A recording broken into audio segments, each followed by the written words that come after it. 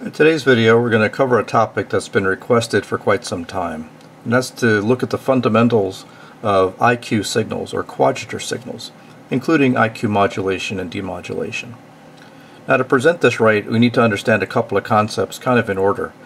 Just the basics of a sine wave, what makes up its amplitude, frequency, and phase, and then how we can represent amplitude modulation of that sine wave as well as frequency and phase modulation. We'll talk about what quadrature signals are. It's actually a very simple definition. And then what happens when we add quadrature signals together, and that's kind of the key to the whole thing. And then how we can use all of this to modulate, demodulate, process, and analyze IQ signals. Now this should be review for everybody, just the components of a sine wave. A sine wave has got a certain amplitude, we'll call that A, and then basically just follows this shape here, using the sinusoid function, 2 pi times the frequency, which is 1 over the period, times time, plus some offset in phase if we wanted to shift this waveform back and forth. So, very simply, if we're going to modulate this waveform, the properties that typically can get modulated are the amplitude, the frequency, or the phase. And that's amplitude, AM, FM, or PM type modulation. And just about all modulation types are really just functions of those three things or combinations of those three things. So just focusing in on amplitude modulation, all we're essentially doing is taking that amplitude term and making it some function of time, maybe like a slowly varying sine wave, and using that multiply against the sinusoid function. And what we do is basically modulate or change the amplitude of that sine wave in response to that baseband signal. Now normally the modulating envelope, if you will, the baseband signal is much slower than the carrier, so you really can't see that. And if you looked at something on the scope, it might look kind of like this picture here. We'll actually go take a look at it on the scope. Here's an example of just a live sine wave at 10 megahertz shown on the scope. We can see a couple of cycles of it, see its amplitude and its frequency. And if we add some amplitude modulation to that, we can kind of see it varying up or down. If we slow this down so we can actually see the baseband envelope, and I'll change the trigger to be synchronous with my baseband signal. And now we can actually see the amplitude of that signal varying in response to a lower frequency baseband. And that's what's essentially very common with amplitude modulation of RF signals, is that the variation of the amplitude component with respect to the RF component is typically much slower. And that's very typical of what you'd see of the envelope of the RF signal for amplitude modulation. Okay, so now that we know essentially the components of a sine wave, what it looks like, and what it looks like when it's amplitude modulated, let's add another concept here of what are quadrature signals. And it's actually pretty simple. Basically the definition is that if two signals are 90 degrees apart in phase, they're said to be in quadrature. Very simple, just a quarter cycle. In fact, a cosine wave and a sine wave are quadrature waveforms. You can actually see them both plotted here. The black waveform is a sine wave and the pink waveform is a cosine wave. We can see that they're separated by a quarter cycle or 90 degrees. So they are quadrature waveforms. Each one of them can obviously have its own amplitude. And essentially for quadrature waveforms, what we do is we basically say that the amplitude of the cosine wave, we call that I, or the in-phase signal. Okay, so that's I times the cosine of 2 pi ft. Maybe there's another phase, there wouldn't be another phase shift in this case.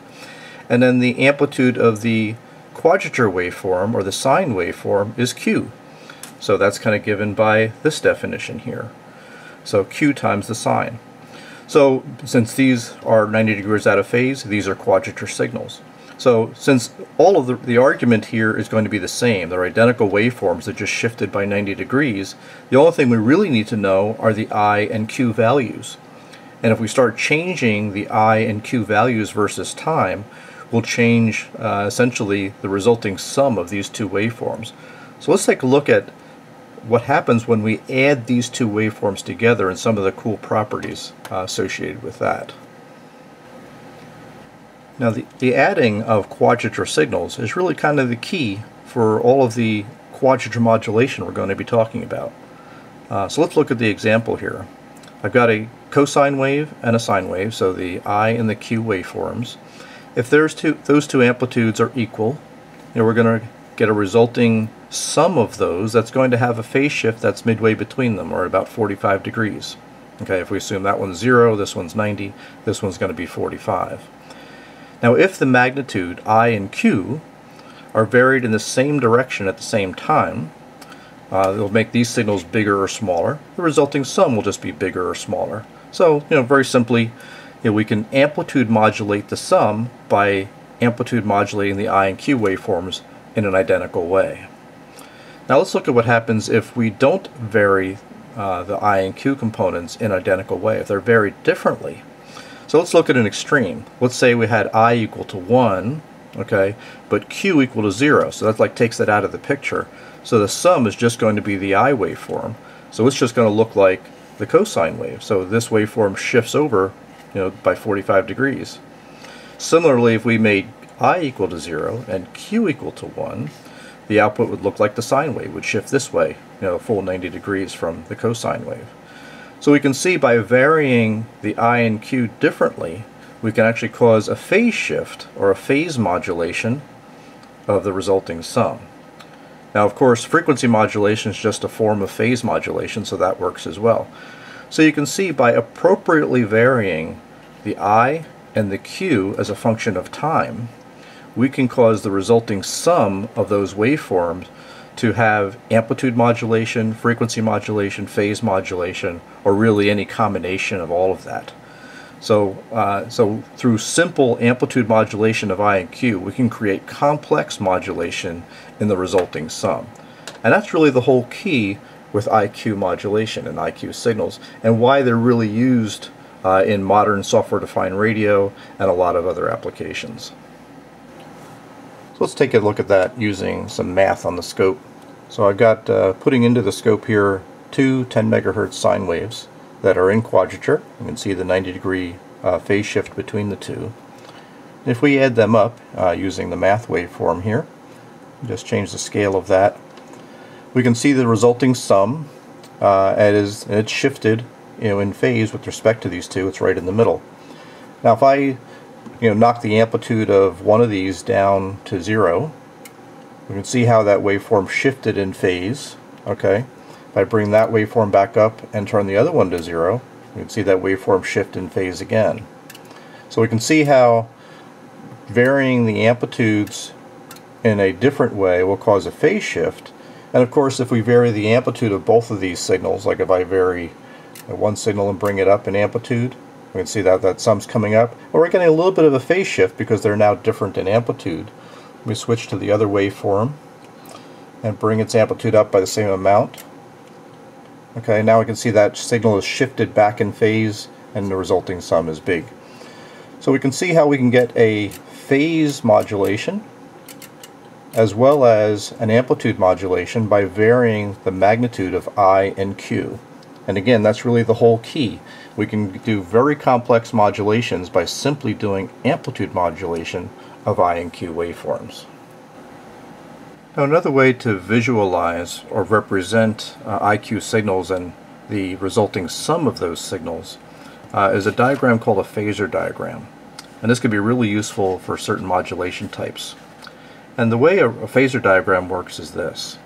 The amplitude of a signal is basically represented by the length of this vector, going from with the center representing 0, and the longer that arrow or that vector is, the higher the amplitude of the signal. And then the phase of the signal with respect to 0 degrees, like a cosine, is represented by the angle, okay, of that ray starting from the center. So it really is kind of a representation of the I and Q components. So let's look at what I mean by that. Let's say when the I and the Q components are equal, like I have here. I is equal to 1, right, and Q is equal to 1. So I have an I value that's equal to the Q value. The resulting sum of those gives me this vector in this dimension. You can see I've got about a 45-degree phase shift as opposed to, say, 90 or 0. So I can see I've got that 45-degree phase shift, and I can calculate out with simple geometry, essentially what the magnitude of that waveform is, right? It's the square root of I squared plus Q squared, okay? So I can actually see everything about that signal by looking at the phasor diagram. For example, if the Q was brought to 0, the Q component went to 0, then this waveform would come all the way down here, and all we'd have left is just the I component. Similarly, if I is brought to 0, then the waveform would go all the way up here. The array would go all the way up here. We'd have a 90-degree phase shift, and the amplitude would just be the Q value. So we can see the phasor diagram can be really useful to represent both the I and Q components, right? The amplitude of those two I and Q waveforms, as well as what the resulting sum is doing.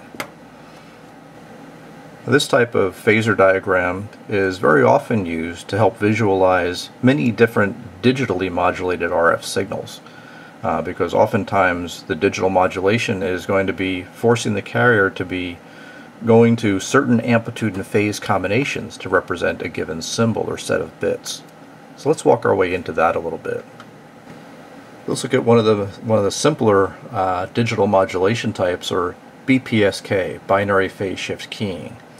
And that's essentially where the phase of the carrier is just altered between, essentially 0 degrees and 180 degrees, or essentially inverting the waveform. So from an IQ standpoint, it's actually very simple. Either I or Q could be set to 0, and then the other one varies between +1 and -1.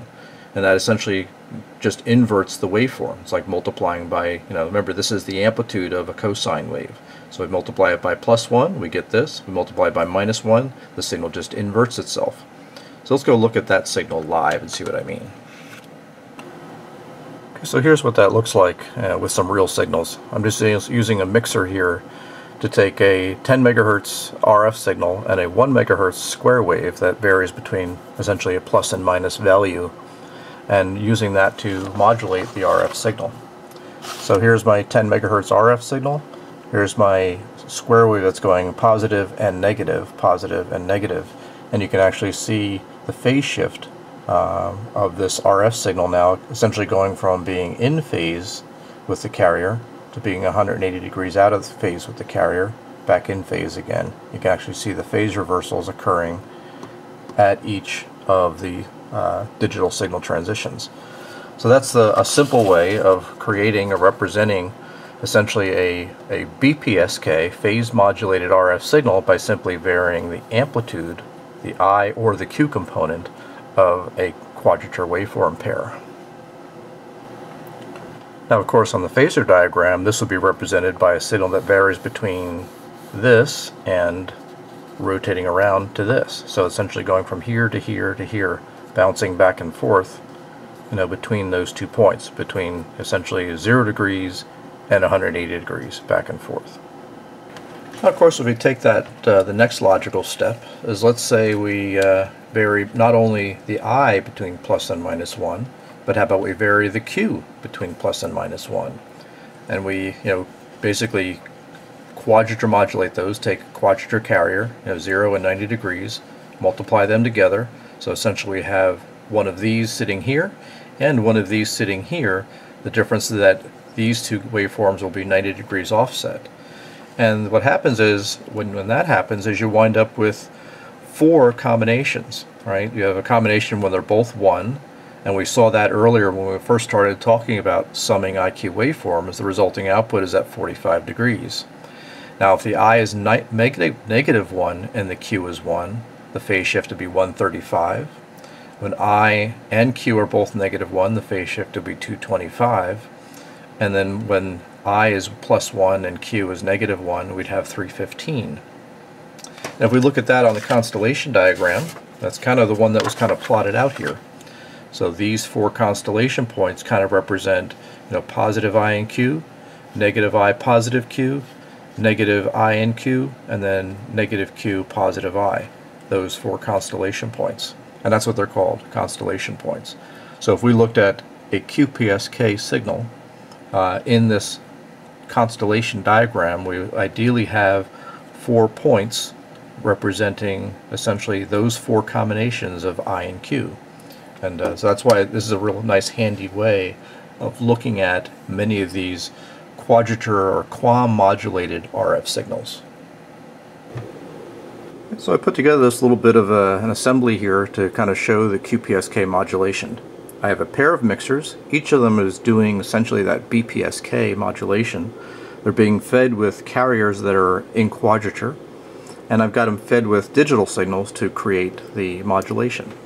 So let's zoom in on the scope screen and see what we've got. So if we zoom in here, we can see that here's my digital signals here, and they're varying. Both of them are varying between, essentially a negative and positive value. So they're both negative, and that one's negative, this one's positive, that's positive, and then this one is positive and that's negative. So those are the four states that we talked about, and you can actually see how that's now affecting the carrier.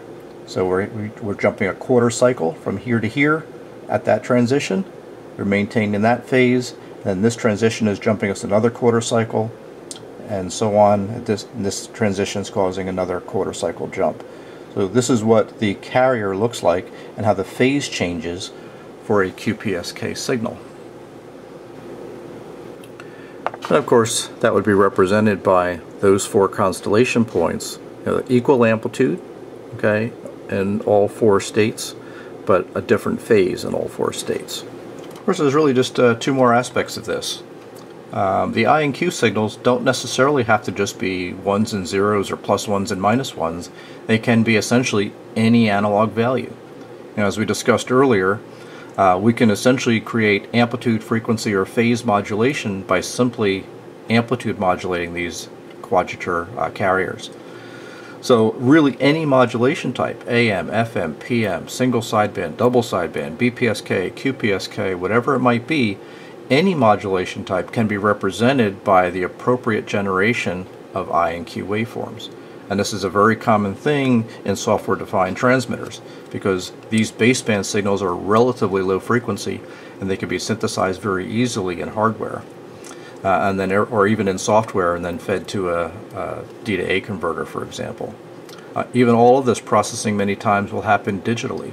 So we can create any RF signal with just simply quadrature carriers and the appropriate I and Q. Of course, all this works in the opposite direction just as well for demodulating signals. Essentially, if you take any RF signal and then demodulate it with quadrature local oscillators to create the I and Q data streams, there is enough information in the I and Q to fully demodulate that signal, whether you're doing it for receiving the signal, to listen to it, or to grab data out of it, or to analyze the signal. Once you've got a signal represented by its I and Q components, you know everything there is to know about that signal. And again, this is the basis again for most software-defined radios, or SDR, because all these IQ signals can easily be generated or analyzed in software and processed through ADCs and DACs and things like that. For a lot of common low-cost software-defined radios, the sound card is actually used as the ADC and DAC, and then the samples from the sound card in a computer are used to modulate signals and demodulate signals. I hope you enjoyed this little tour through IQ signals and what IQ and quadrature signals are, how they can be used to modulate and demodulate signals, and what's meant by things like constellation diagrams when we're talking about digitally modulated RF signals. If you liked what you see, please subscribe. If you have any questions, certainly put them as questions or comments in the video here. And thanks again for watching, as always.